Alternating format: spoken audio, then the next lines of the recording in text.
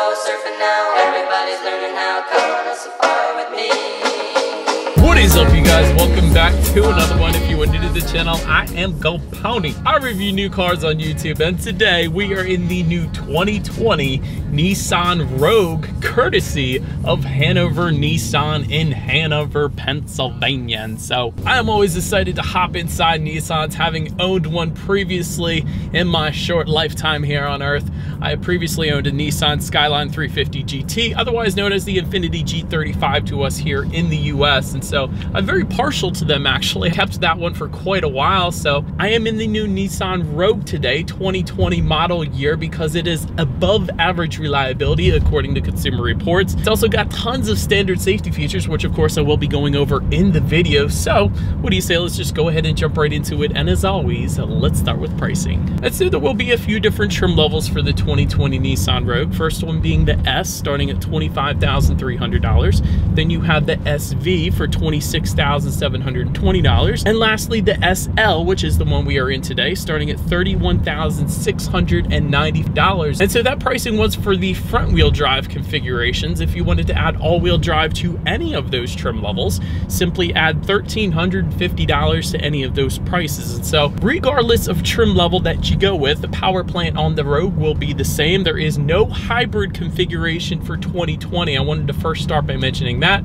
That is one of the new changes, I guess you could say, for the 2020 model year. Powering this little beast is going to be a 2.5 liter naturally aspirated inline four-cylinder, putting out 170 horsepower, available at 6,000 RPM, 175 pound-feet of torque, available at 4,400 RPM, power sent to front wheels or all wheels through a CVT, or continuously variable transmission. And that 0 to 60 time is going to come in at approximately 8.8 seconds. So we are going to test out the acceleration in a little bit here, but before we do that, MPG numbers come in at 26 in the city, 33 highway for the front wheel drive, 25 in the city, 32 on the highway for the all-wheel drive setup. And so before we do that acceleration, I did want to mention there are some driving modes actually available on the Nissan Rogue as well. And those driving modes are going to be Eco and Sport. And so they're a little different location than you would find in most other manufacturers out there. Those driving modes are located just by the driver's left knee. And so essentially though, what they are going to do is adjust things like the throttle response, shift points, and steering sensitivity as well. And so I did just put it in that sport driving mode. And I will say, even with it in sport driving mode, the steering sensitivity is probably the first thing I noticed on the Rogue.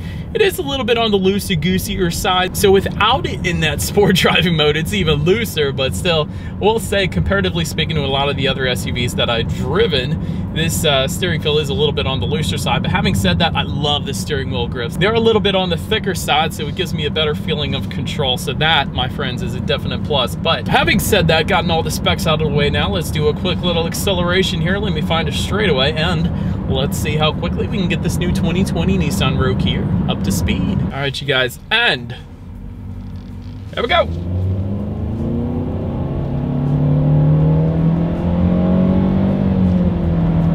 All right, it's not bad. It definitely is going to be enough to merge you onto the highway, but having said that, 0 to 60 in 8.8 seconds, of course, is not the quickest acceleration out there, especially when you compare it to some of its competitors, but it isn't bad. It's certainly going to get the job done. And again, it is a naturally aspirated inline four-cylinder, so it is pretty much as expected. I do like that it's an NA engine too. That means that's going to benefit you, of course, when it comes to reliability. And Consumer Reports backs that up as well, of course, giving it that above average reliability rating. But to go along with that acceleration, as always, braking is equally important. And so up front, you will find 11.7-inch ventilated front discs. In the back, 11.5-inch ventilated rear discs.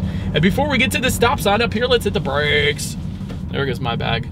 Not bad. Certainly no issues with brake pedal delay or anything like that. Excellent braking feel. Well done, Nissan, for that. But so then, touching on suspension and handling a little bit. Up front, you're going to get an independent McPherson strut front suspension. In the back, independent multi-link rear suspension, front and rear stabilizer bars. As far as the ride quality goes, it's been great so far on my short test drive today. Certainly no issues with the Rogue not soaking up Pennsylvania's road imperfections nicely. So ride quality is definitely on point. Touching on steering feel again, because I'm in that segment, it is definitely on the looser side. Really depends on what you feel like there. It's definitely probably something that you're gonna get used to, so it shouldn't be any issues there. Touching on cabin noise, perhaps the only thing I could say on cabin noise is it really does absorb the exterior wind noises quite nicely, but I will say when you hit the gas, you get a good bit of engine noise coming into the cabin, but other than that, cabin noise is just fine. So when you're not hitting the gas and you're just cruising along the road or whatever, wind noise is definitely kept at bay quite nicely there. So touching on visibility a little bit, this is where the Rogue really shines. Rear visibility is absolutely 100% on point, partly due by the exterior design of the Rogue. It is a little more less swoopy in the back, I guess you could say. So for that reason, visibility is absolutely excellent, probably among the best in its class. So that is definitely on point. But that about rounds out the performance segment of this review. Let's now go ahead and take a look at the exterior of this beautiful blue 2020 Nissan Rogue. All right, you guys, so here she is, the 2020 Nissan Rogue, finished in Caspian Blue Metallic. Love this color, gotta be honest. But anyways, let's go ahead and start up front. Halogen headlights are gonna come standard actually for all trim levels across the board. LED headlights are actually gonna be an option for the SL. It's gonna come with the premium package, which goes for $1,820. So if you did want LEDs, you can get it with the SL as an option if you wanted it. And by the way, that package does add a panoramic moonroof as well if you wanted to go that route. All trim levels, however, will give you LED daytime running lights, always nice. And fog lights will come standard for the SL trim level. And that, of course, is the lighting found just below, located in that front bumper there. Then make your way to the side, taking a look up top there. Silver roof rails coming standard with the SV and SL trim levels. Chrome window surrounds coming standard across the board. Rear privacy glass coming with the SV and SL, along with chrome door handles to go with that. Taking a look at those side mirrors, there are body colored power adjustable side mirrors that will come standard, and if you go with the SV or SL trims, you will find LED integrated turn signals, and those side mirrors will be heated with those two trims as well. And take a look down at the wheel setup. 17-inch steel wheels with covers is going to come with the S trim level, 17-inch aluminum alloy wheels for the SV, and 19-inch aluminum alloy wheels for the SL trim level that you are currently looking at right now. So then make your way to the back on this one. Shark fin antenna up top there, just below that. Rear spoiler with an integrated brake light. Rear window wiper just below that. LED tail lights, this is where Rogue definitely gets it right. LED tail lights standard across the board, and they look like they are smoked housings as well, giving a more aggressive appearance back there. It definitely looks good in my opinion. Of course, you have some trim level badging found on the bottom portion of that rear tailgate, and just below all of that, a single exhaust outlet across the board. So I do believe you guys know what we have to do next. As always, here is that exhaust clip.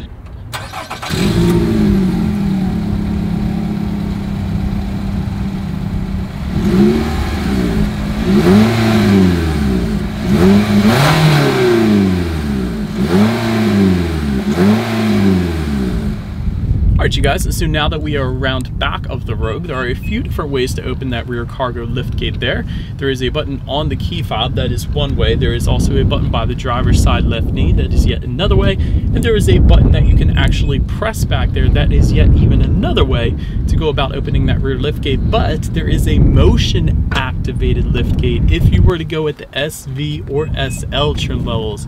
So that, of course, is probably the easier way if you have your hands full. But nonetheless, once opened up, cargo capacity comes in at 39.3 cubic feet. If that was not enough space, there is a 40-20-40 split, meaning the rear seats do fold down, bumping that up to 70 cubic feet even. That's actually a good bit for its segment, so well done Nissan there. You will find 4 cargo tie-down hooks back there. There is some in-floor storage as well. That's definitely always a plus. And a 12-volt power outlet can be found in that cargo area as well. Then make our way to the rear seats. Rear legroom comes in at 37.9 inches. So for reference, I'm an even 6 feet tall. This is how much space I have back there. Plenty of space for me. You can find rear ventilation for all trim levels across the board for those rear passengers as well. You can also find a USB charging port and a phone charging port for those rear passengers too, so they can stay connected. That's always a plus. Make our way to the front seats. Cloth seating is going to come with the S and SV trim trim levels. If you were to go with the SL that we have today, you will find full leather seating. That is currently, of course, what you're looking at right now. Heated front seats are going to come with the SV and SL. Manually adjustable seats with the S. However, you will get an 8-way power driver's seat with 2-way power lumbar for the SV and SL trim levels. You will get a 4-way power passenger seat with the SL, including memory settings actually as well, for up to 2 different drivers found just to the left, I guess, on the driver's side door essentially. So 2 different driver memory settings. That's definitely a plus. Taking a look at the steering wheel, it is tilt and telescoping. It is leather wrapped for the SV and SL trim levels, and it will come heated for the SL for the super cold days in Pennsylvania like today. Then when it comes to the startup, let me first start by showing you guys the key here. You have all of your buttons essentially located on one side of the key with that little Nissan logo, but lock, unlock, button to pop the rear hatch, that circular button, that remote start button is what that is. That is going to come standard with the SV and SL trim levels. So that is how you're going to go ahead and get that. And there is a push button start for those 2 trims as well. So all I am going to do is simply just put my foot on the brake and press that engine start button located just to the right of the gauge display there. Then make our way to overall interior quality. As I had previously mentioned, there is a dual panel panoramic moonroof that is optional actually for the SV and the SL trim levels. Dual zone climate control coming standard with the SV and SL. HomeLink controls coming standard with the SL that we have today. And they can be found on that rear view mirror for up to 3 different garage doors. Overhead sunglass holder is actually going to come standard on all trim levels across the board. Also, one of the quirky little features that I noticed on this one that I don't think I've ever seen in any other vehicles before, there is a little plastic clip attached to the driver's side sun visor. I would imagine this is for when you go on the Pennsylvania Turnpike and you have to grab those tickets. You can slide it up there, and then when it comes time to pay the toll, you can simply just take it out rather than trying to put it on top of the sun visor and having it fall out midway through. So I definitely do absolutely love that. I like the look of the carbon fiber trim on the doors, although it's not real carbon fiber, it is plastic, but it looks good. Just in front of the shifter, you have a little storage area there, 12-volt power outlet, auxiliary port, USB charging port, and an electromechanical parking brake as well. Just behind the shifter, you have 2 cup holders as well as a little more storage and your heated seat buttons if you have a trim level equipped with those heated seats at least. Just behind that, when you open up the center armrest, you have another USB charging port, another 12-volt power outlet, and a decent amount of space with some pen/pencil holders at the top portion as well. So overall, a very functional interior, a very nice setup, a very nice layout to the Nissan, and definitely something that I would have absolutely no problem living with. A very nice interior quality here. But so anyways, now let's go ahead and take a look at the tech display up front here. 7-inch color touchscreen display will come standard for all trim levels. It is slightly smaller than most other display screens out there, but still it gets the job done. Bluetooth and audio streaming coming standard, as well as Android Auto and Apple CarPlay, even for the bottom trim level. That's definitely a plus. Therefore, meaning if you have a smartphone, simply hook it up to the Rogue and you have free navigation displayed up on that screen, as well as the ability to like and dislike your Pandora songs, and there's a couple other compatible apps as well. Factory navigation system, if you wanted it, although you don't need it, comes with the SL trim level that we have today. And of course, you can check out your radio settings up there. And by the way, when it comes to the sound system, you will get 4 speakers with the S trim level, 6 speakers with the SV, and a 9-speaker Bose sound system with a subwoofer if you were to go with the SL. So, do you think you guys know what we have to do next? Since we have the Bose sound system here, let's go ahead and turn on the radio, see what we got playing today. And let's test out the clarity of this one. No, I don't want your number, no. I don't wanna give you mine, and no. Quite honestly, absolutely amazing sound system. I love the Bose sound system in the Rogue. It works very well with the vehicle. I can't say that with all vehicles out there, but the Bose sound system definitely kills it in the Rogue. Absolutely 100% recommend that sound system. I've had it in my Infiniti G35 before. It never broke on me. It's perfect. It was always crystal clear as it is here in the Rogue. So 100% recommend that sound system for the Rogue. Last thing I wanted to mention to you guys on that tech display is when you do put the Rogue in reverse, you will find a rear view camera for all trim levels across the board. In addition to that, if you were to go with the SL that we have today, you will additionally find a 360-degree monitor, or a bird's eye view of all your surroundings, left, right, back, front, everywhere. So you could either better perfectly park the Rogue, or you just make sure you don't run anything over. So that, as always, is going to lead us into safety. And so first thing I wanted to mention when it comes to safety of the Nissan Rogue, it is an IIHS top safety pick if you were to go with the LED headlights. That is how you got that safety rating by IIHS. And again, that's an optional package if you wanted it. Front side curtain airbags will come standard. In the back, you're going to have latch, aka lower anchors and tethers for children for the rear car seats. Also standard back there, rear child door locks, tire pressure monitoring system. But here's where it really gets good. Also standard across the board, automatic emergency braking with pedestrian detection, lane keep assist, blind spot monitor with rear cross traffic alert.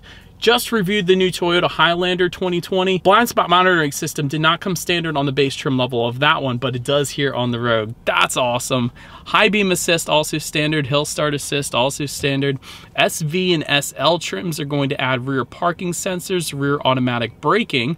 And the SL trim level is going to add, in addition to that, again, the 360-degree monitor, as well as adaptive cruise control. But anyways, that is about it for this one, you guys. Thank you so much for watching. Feel free to follow me on social media at the bottom of the screen there if you like. Be sure to hit the subscribe and the bell notification button if